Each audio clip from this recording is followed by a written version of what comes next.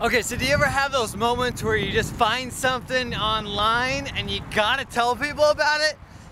That's what this video is about, and caution, this may be subject to flooding. So, I've been doing some little web development stuff, and I've learned about two services that I just gotta share with you. They're freaking awesome. You can do so much, and it's free.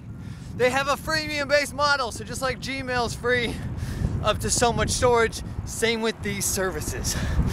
So the first service is parse.com, P-A-R-S-E.com, information down below. Essentially, they provide the back-end services for your website, and they got that free tier, so you can mess around and play around with it, store your data, pull requests for free. If you use it a little bit more, you gotta pay. If you use it a lot more, you gotta pay a little more. So I think that's awesome. And they make it simple. They got great docs and tutorials.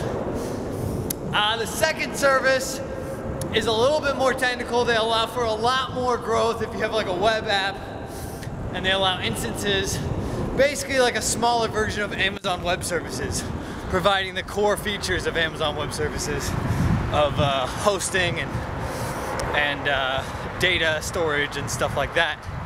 So that service is called Heroku, H-E-R-O-K-U, of course information down below. And it's awesome how you can run instances of different webs, of different computers, all from your own computer. It's very cool. Very cool, like that Circus Soleil sign. So they got great docs, of course, online too. And I'm just thinking, like, the possibilities are endless.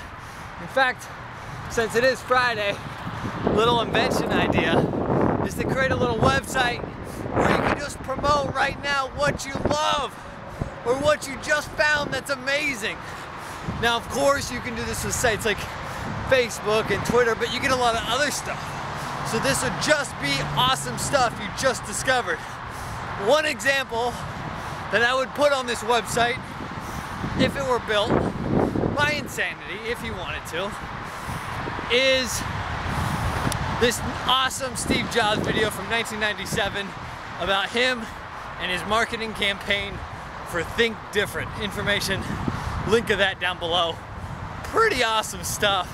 You get a little see inside his mind and how Apple is so forward thinking on their marketing. Of course, that's why we gotta have it, right? So, woo! Beautiful out. That's the 405. Until next time, have a great weekend.